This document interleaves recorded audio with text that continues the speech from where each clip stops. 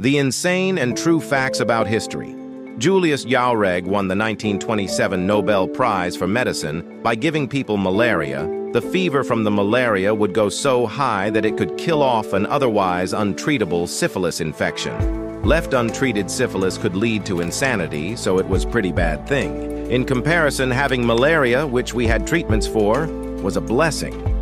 In July 1184, Henry VI held court at the Petersberg Citadel. The weight of the assembled nobles caused the second-story floor of the building to collapse. Most of the nobles fell into the latrine cesspit below the ground floor, where about 60 of them drowned in liquid shit. William C. Minor, one of the contributing writers of the Oxford English Dictionary, chopped off his genitals using the pocket knife he used to cut the bound pages of his old first edition book.